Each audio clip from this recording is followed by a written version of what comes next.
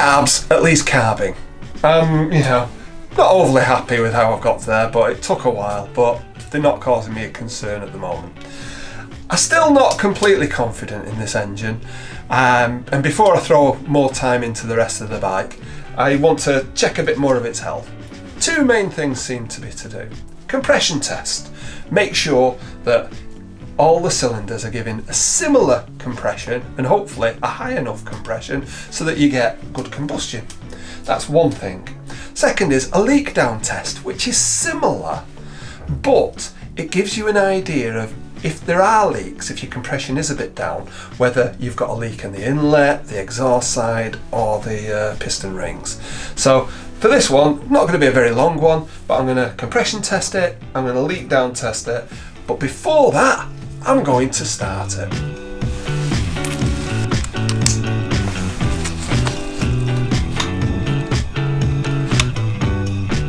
Famous last words, but it should be running on all four.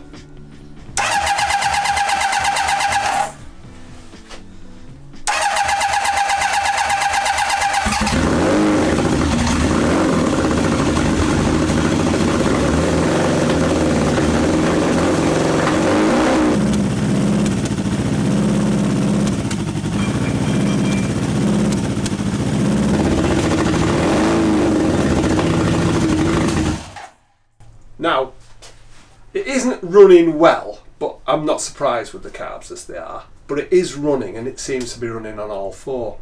And if you're worried about the smoke, you might have seen my references to Coco, and I think that might be something to do with his paint choice.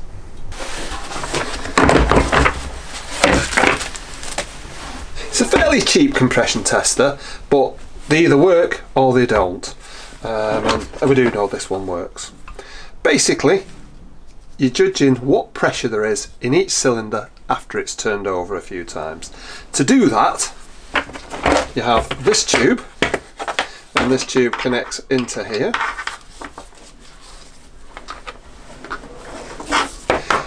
And then you choose an adapter to suit the spark plug size for your cylinders.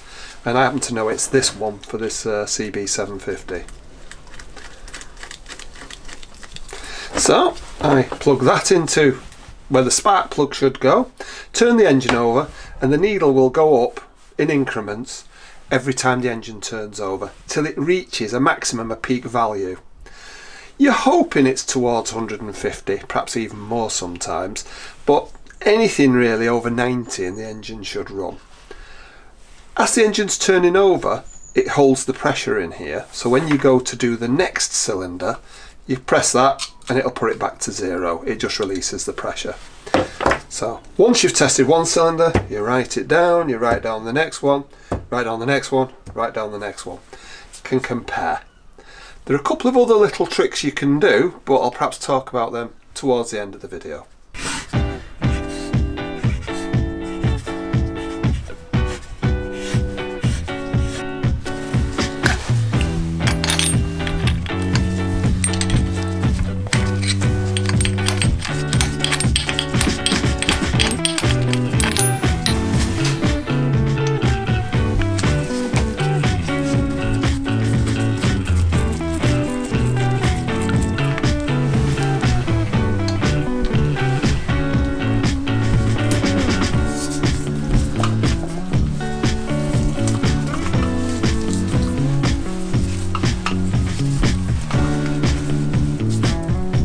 Got a rubber O-ring, so you don't need to kill it. Yeah, don't put it too tight, 'cause sometimes the adapter screws itself off instead of it coming out.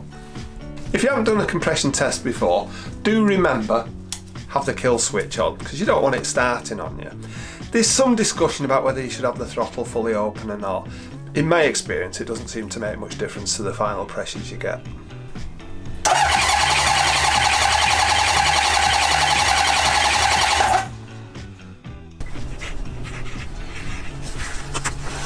Probably about 130, so it's not too bad. Need to take this out, put the plug back in, and then on to number 2.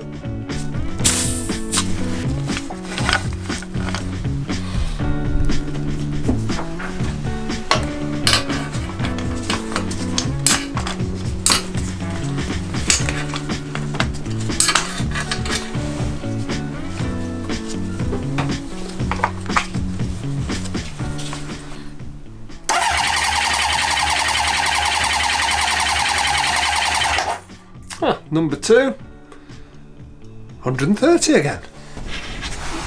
Getting the third spark plug, the adapter in, is a bit of a faff because you can't see it and you can't get at it, and the horn's in the way as well, so I'm going to just whip the horn off to give myself a bit more room.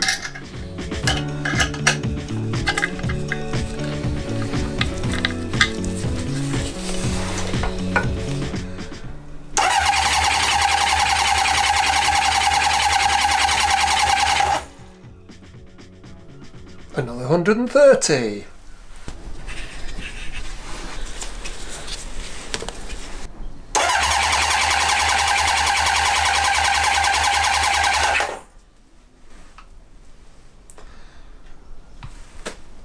Nearly all of them are exactly the same, 130. I'm really pleased with that.